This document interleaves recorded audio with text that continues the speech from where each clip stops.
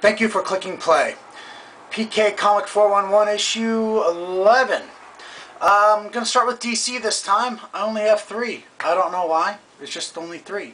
But after that I want to do a little show and tell and then get back into the other Marvel and Vertigo, etc. We're going to start with Justice League of America number 13. Because the first thing I thought of is Martian Manhunter dead? Or does he stay dead, right? So then you try to stop time, you're reading through and you start rolling your eyes like it just seemed too easy. It was just too easy. Rush to the conclusion and then there's a glorious twist, which I loved. So good job, Matt Kindt. There's also a retcon to Argus, which I like. So that's Justice League of America. And remember, For Evil is coming to an end. We have Batman Superman with Jay Lee back doing the art. And this is a continuation of Batman Superman number 8. Goes to the World's Finest number 20, and then it goes back to Batman Superman number 9. It's just not the same without Jay Lee's art. And I love Power Girl, right? But here we go. World's Finest number 20. And they use Kryptonite Necklace. You know, that's pretty much the biggest thing that happens in that one. Lastly, in DC, we have Aquaman. And I got to tell you, I have stopped getting the Aquaman hardcovers now because, sorry, Jeff Parker sort of ruined it. Jeff Johns had it, Paul Pelletier was doing awesome pencils and inking, but yeah, Jeff Parker ruined it for me. Throne of Atlantis was great. It's so very ho-hum, you know. So what are they going to do? They're going to make another Aquaman title. Aquaman and the Others is coming back. So that's DC. Let's get to a little show and tell, though. This is going to be funny, I hope. On the YCC Facebook community, someone asked the question, have you ever read an X-rated comic that wasn't really rated X-rated? So everyone put in their 2 cents, and one person put this.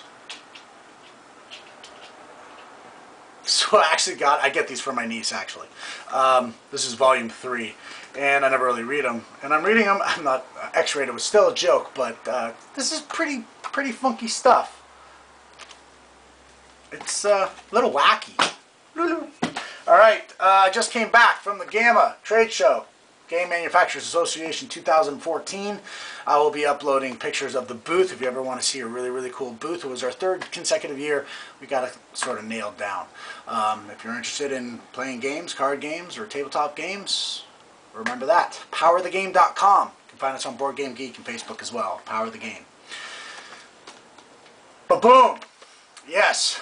I spent a good wad on this, and with the struggle of single issues versus trades versus hardcovers, basically wanted this, so if I ever went back to it, I wouldn't have to go to all the different, you know, whether it's New Avengers or Infinity, I'd have it all together and it's going to look nice right there, right? So, the first thing I can tell you about this is that, you know, in the small print you have Infinity 1 through 6 and New Avengers 7 through 12. First thing I realized is like the Avengers part of it, even from number 4 when AIM has the cocoon, it's just not in here. It's just, you know, it's big enough already, right? So yeah, strike 1, strike 2 price, strike 3. It doesn't tell you what you're reading. Like it does say Infinity 1 through 6, but it doesn't go 1 through 6. Like what's the chronological order? And it doesn't tell you. It just doesn't say this is New Avengers and then this is Avengers or this is Infinity. I can't stand that, and that's props to Valiant that does it so very well that they actually tell you what's on the back. And right here you have the numbers of what it is, and inside it'll give you all of the separate writers, colors, etc. for each one that's in here, as well as every front cover that you would see in a single issue. So that's how you do it, people.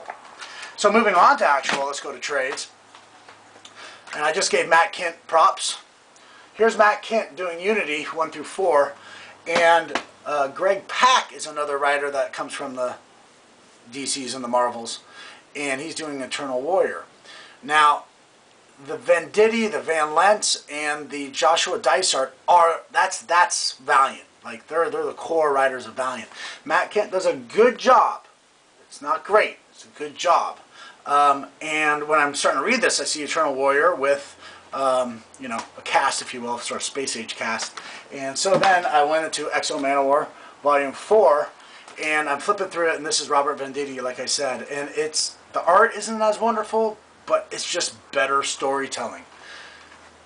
It's just true. I would say Matt Kindt is accessible to more audiences, but Venditti just does a better way of telling a more adult storyline.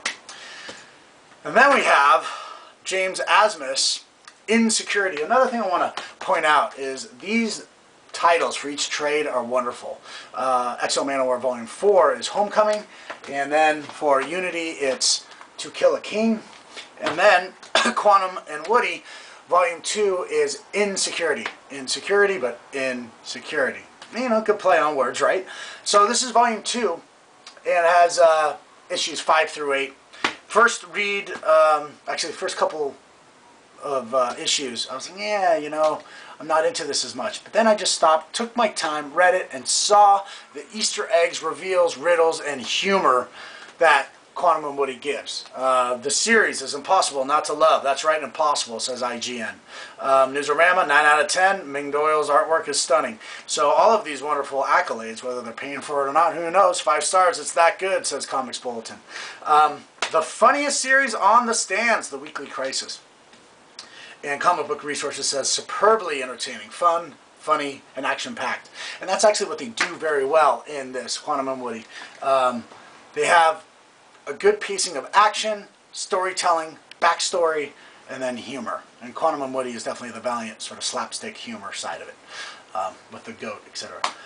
Alright, so that was a little bit of show and tell. I think I have another one. Oh yeah, Volume 3 came out. And the one thing that I'm really interested in Saga Volume 3 is the pacing. There was a couple of issues I was like, I don't know if that's filler or just to get us back into it, but nothing really happened. So I'm going to give this a good read. This is the only one that I haven't, well, I read the singles, but I haven't read through this like all the rest of the stuff that you see. Alright, I am going to move into the other category, and I'll leave the best for last. Though I do love Coffin Hill. This is now number 6. And I was fearing what the climax would be in terms of, you know, there's the haunt in the forest. I mean, what could it actually be? Well, here it is. It's revealed, and they actually have what the villain will look like. It's very well done, and if you add naked chicks in a forest, it's just going to be that much creepier, right? And that's what you see in number 6. You know, and they didn't have eyes, I think. Yeah, they're like glazed over eyes. That's Coffin Hill for you, man. I don't know if it's goth, crazy, horror, whatever, but it's just exciting to read. God is Dead now is bi-weekly. Costa is writing bi-weekly. It's now a story founded by or something created by Jonathan Hickman. And yes, Jonathan Hickman's God is Dead. There's 2 stories going on now. There's Sex and Death, and now they're starting to intertwine, and then the main storyline. And here, not that it's a spoiler, but if you want to see Hephaestus / Vulcan kill Heimdall, right? It's just, that's what's wonderful about God is Dead, is that they're mixing all of the different mythos. And I do believe that Death was wearing a Breaking Bad t-shirt in here, which is pretty great, is it not? Manifest Destiny, number 5. And long-standing question I want to put, when did they meet Sacagawea? I know in the last one she's like jumping in, but they keep on referring as if they already met her. And I've read all the issues. When did they actually meet? If anyone could tell me that, that would be wonderful. When did they first meet Sacagawea? So Lewis Clark Expedition, right? You got plant zombies going on. You got minotaurs or bulletors, because they're not buffalo, right? Something like that. So you're starting to see what everyone's raving about on this. The art is just crisp and detailed and colorful with a very fast-paced dialogue. I'm starting to get into it just as much as everyone else. I was sort of a naysayer in the beginning. East of West still delivers. This is Jonathan Hickman again. Yes, Jonathan Hickman in Image, whereas Jonathan Hickman in God is Dead, I believe, is Avatar. Yes. So a different publisher here. Owner created, that's what Image is about. And Death almost finds his son. Nope. Gotta wait till next issue, maybe. But the judge, jury, sheriff, goggle guy comes back, and that is a wonderful reintroduction of that character. I forgot who hired him, though. I know it was in a great issue. The art is stark, and that is the best thing about East of West. And I think a lot of people are trying to imitate that now, but this is the mainstay, and that's Dragoda. Scott Snyder, in his Image publication, The Wake, 10-part miniseries. This is now 6 of 10, 7 of 10. And it's the second new story arc. It's way in the future, and I love that the first 5 are about one thing, and the 6 through 10 is about another. So he's having 2 different yet connected arcs, and that should be applauded in the 10-part miniseries. However, Dash the Dolphin, I don't remember how she knows Dash. It may have been in issue 6. That's the benefit of TPBs. But surprise ending in this, and that's The Wake. Strongly recommend that. Now for the last 2 in the other publications, our top 3 of all of these that you see, okay? Rush. Gotta love them. The band. Neil Peart, Clockwork Angels, is the name of the album released in 2012. I'm going to have to memorize it as I read this. This is 1 of 6.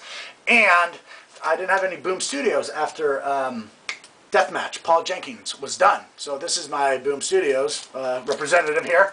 And I don't know if Neil Peart reads comics or not, but this is a great adventure story, and the art complements that. It's almost like an ink wash pastel almost, but what an adventure.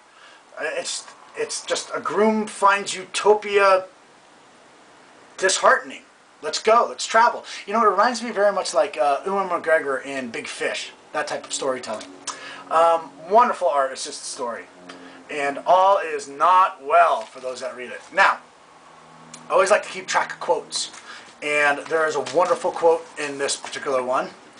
It says, are you ready? A single person in a perfect world is little more than an identical grain of sand or a tiny pebble alongside the road.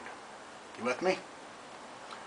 Yet if a grain of sand got into the eye or a sharp pebble lodged in a shoe, it could cause tremendous problems. This could be very interesting.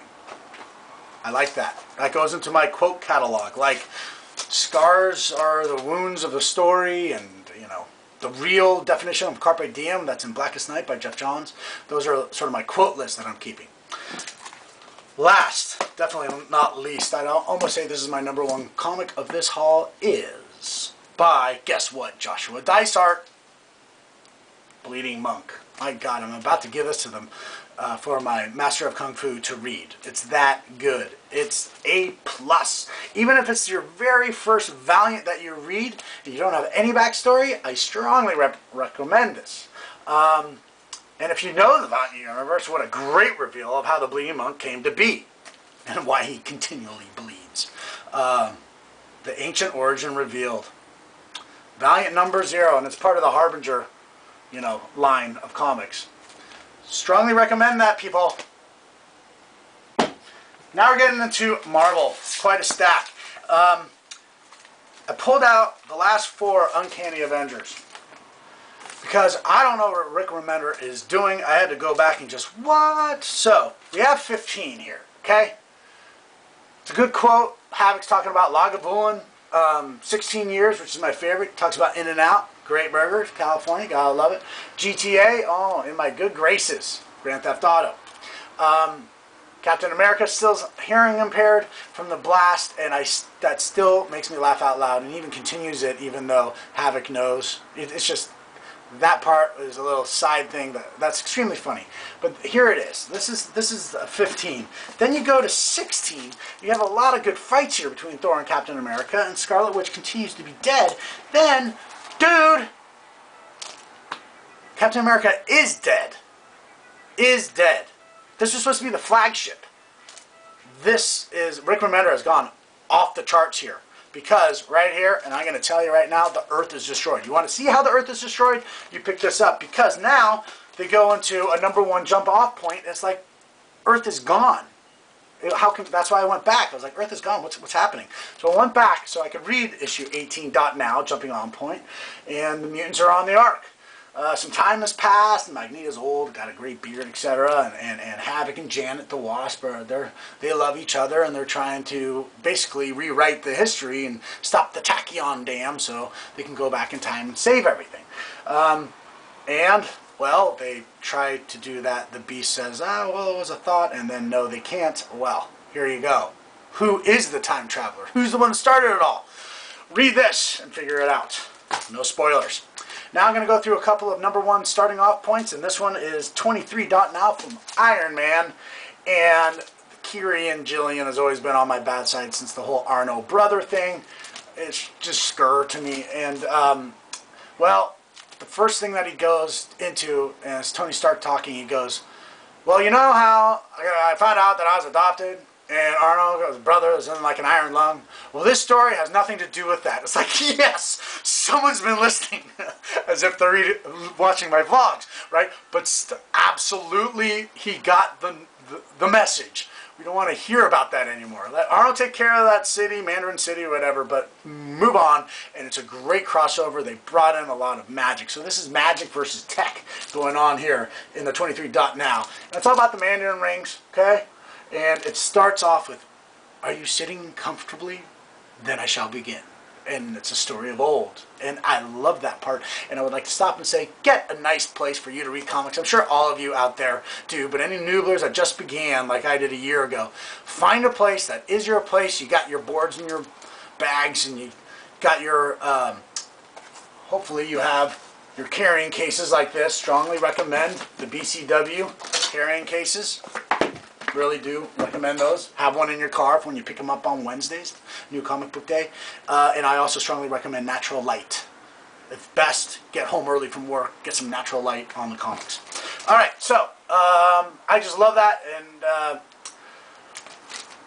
Iron Man may be on a good read now, maybe. And then he'll ruin it 17 issues in like he did last time. Issue 17, Iron Man. That's the one I can't stand. All right, now we got another jumping on point. Uncanny X-Men #19. Bendis does make a good starting point. The cover's wrong. Can't stand it when they have erroneous pictures of something that happens that doesn't happen. And P.S., you know, Doctor Strange, man, he is not to be seen, dude. He locked himself in a room with some crazy book, and all of a sudden Doctor Strange gets involved in this? What is that? Does Bendis even know the implications of what he did in here? It's great action, great angles, good comic, good starting off point. Captain Marvel. Don't know too much about Captain Marvel, Carol Danvers here, but let's see. Kelly Sue DeConnick, Matt Fraction's wife. Oh, I keep on forgetting. Coffin Hill, writer, has one of the best names ever, right? Besides like Rags Morales. Caitlin Kittredge. So you have Caitlin Kittredge, and then you have Kelly Sue DeConnick. Very cool names. Just want to throw that in there. So it's not Pretty Deadly. But not much else, actually. She decides to go to space. There's a retcon to the Builders and Infinity crossover, but I don't know. And I think it's a mini-series, too. It says #1 here, but I think it's out of 10 or out of 8. Not too sure. Daredevil, #1. Gratuitous San Francisco stuff. I live in San Francisco, or near San Francisco. Gratuitous, like talking about names and landmarks. It's gratuitous is the word. It's sort of silly. I have never read a Daredevil, and I can't stop thinking of Ben Affleck. I know you feel sorry for me now. And now he's going to be Batman or something like that. I feel sorry for all of us now. But it's the first one. The art's not great. Well, I keep reading it probably because of San Francisco, yes, but how big is that base of readers? Before a jumping on point for New Avengers, we do have New Avengers #15, and I gotta tell you, I don't know if it's filler or a bridge. It's just them watching other universes and different things that are happening in other universes. There's Bianchi pencils and inkwork, very, very striking. Gave me pause, a couple odd ones, like that doesn't look right.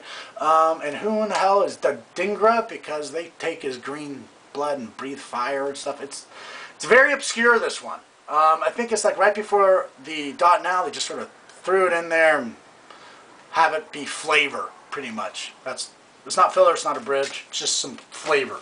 So then we go to the jumping off point, which is .16.now, and I go, whoa, whoa, whoa, whoa, whoa, whoa, what? The nod to DC is almost laughable, okay? They even said justice and made it an acronym, Justice. And then they even said it was like a great society. Well, that's Justice Society of America. It's stunning how obvious it is. Yeah, Doctor Strange, see, cover, not involved, definitely not involved. Mentioned, not involved. So you got like this green guy, Jorvis or whatever, obviously Martian Manhunter. You have a female Flash that looks like the Golden Age Flash with the helmet. Dr. Fate, undeniably, is just silver, even has the Ankh. You have a sun god by the name of Sorvan or something like that, very much like Kal-El. What else do we have? Oh, and some guy that I guess would be, he almost looks like Dr. Doom, but it'd be Batman, and his name is Wayne. Literally, his name is Wayne. First name, I would figure. And let's see.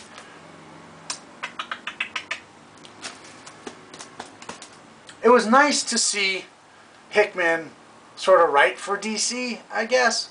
And we got to watch this world, and this is the world that they've been saving, like the Justice. I mean, they're not bashing it by any means. They're actually saying they're the best heroes that are saving the day. I don't know. I don't know what to think of that.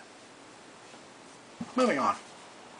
Avengers World, slowly becoming my favorite, just sort of quick read, and has all the other guys that we've seen in Infinity and stuff. They're adding magic to the fray now, obviously. There's a big, big baddie at the end. Though, not sure where this starts from Avengers World #1. I mean, it's the way that just pops into #4 is like, wait a minute, did they tell him to go there? Sort of weird. Again, TPB would solve that. But Starbrand takes a little journey to his past. Mighty Avengers, hey, if you've been watching my vlogs, you know that I'm happy that Blue Marvel is finally involved. Phew!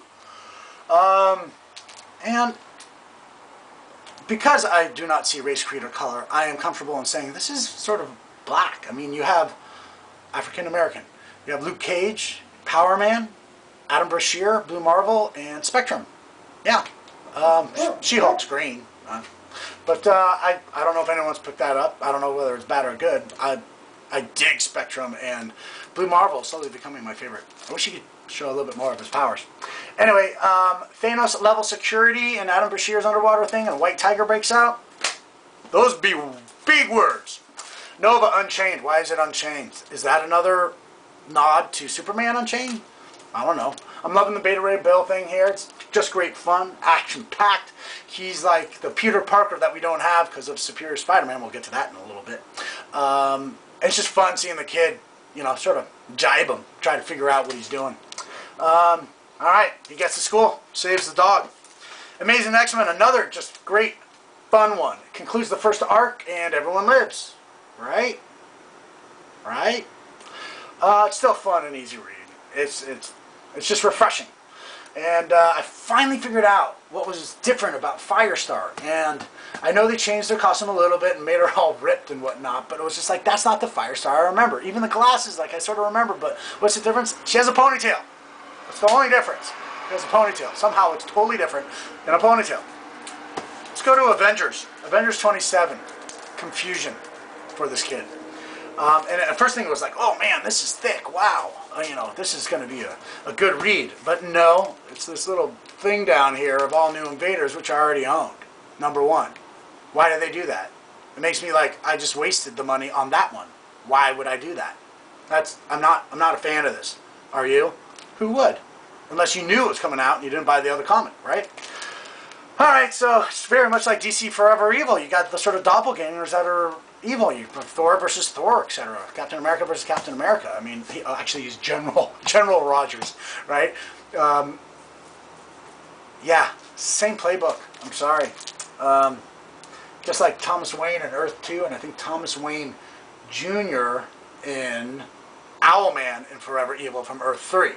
They're doing the same things now. I mean, do they know they're doing that? They would have to. Unless they're just not reading DC and just have like, they're all thinking the same thing at the same time. That shit happens, man. Superman, Goblin Nation, Part 3, number 29. Remember, this thing is coming to a close and it's getting heated. Really enjoying the conclusion of all this. The art is new and fantastic. I think they're like sort of doing CGI shadows and stuff. So this is really, really good. This is Part 3. And what I did not know is that this comes in between Part 3 and Part 4. So before you read 30, make sure that you read this, if you're going to read it at all, because I think it's superfluous is the only word I can think of. Or it's not even filler. It connects. You don't really need to do that. This doesn't need to exist, I think, is what I'm trying to say. The last annual was certainly not 12 months ago. It couldn't have been. So I read it in the wrong order. I can live. But now, let's get to this. And this is of my top 3 of everything. Everyone, even if you're not even reading Superior Spider-Man, you probably know about Dan Slott getting death threats, etc., about doing the whole Spock thing, which is Spider-Man and Doc Ock, which is Otto Gunther Octavius in his brain. Stars, all the stars in the world, 5, 10 stars, whatever you want. Oh, by the way, it's thick. Oh my God, they're going to conclude it, but no. Black Widow #1. Did I buy it? Yes. Did I read it? Yes. Did I waste money on it? Yes, because it was in here. That's just uncool. It's just uncool. Anyway, it's not a double issue, even though I already paid for it, bagged it, took up space, etc. But boy, once you get to the double splash page on this, it's almost like disjustice, injustice, disrespect, in respect to put a double issue to this number 30. And for all those that were against Dan Slott, how awesome is it that we endured, if you will, the 29 issues and this happened. It even made it greater and more stupendous. So this is my favorite one of all of this, besides Bleeding Monk #0. Puts on his old costume. How great is that? My turn. And Matt Fraction, whatever you're doing, dude, try writing. Try writing Hawkeye. Now it's all Annie Wu, David Aja, and now Chris Hollingsworth. I mean, hell, when I bought this one, I'm like, did they staple the wrong one on the cover? I mean, this has nothing. Winter Friends, obviously, like the Super Friends, they did another like DC crossover thing, but now it's all cartoony. It was almost like My Little Pony meets Hawkeye. And sorry to rant on the last two, but and then this one, I've been complaining about Matt Fraction spreading himself too thin with Image Comics, etc. Now he's bringing in so many other writers. Now he has 3. I'm just done with the Kate Bishop in LA thing. I'm not going to double up on TPBs anymore. I always get my Hawkeyes, and that's not happening. All right, so in conclusion, the next thing we're going to have, and I've been saving these up, we're going to do all 5 of these Magic Theroses. And we are going to do the Trial of Jean Grey, 1 through 6. I'll go through those for you, and I'll also do 1 through 4. And you know what? There was a prize at the end of this, and it's in Thor #20. And I don't know what that is, but I damn well remember reading it. And it's on the 4th page, people. On the 4th page, there's this micro type of text. And hopefully it's not on the net. Don't even try to look on the net. Do it for real. I used about 3 different devices to try to figure out what he said. If you tell me what he said, I will send you this Day Tripper TPB. How cool is that prize? That's a pretty good prize, right? Day Tripper, but that's Fabio Moon and Gabriel Ba. I will send this to you if you can tell me what King Thor said to Mjolnir, page 4 of Thor #20. Sorry I don't have it. It's in my head. It's in my head. Thank you for listening. Thank you for watching. Catch me next time. PK Comic Book 411.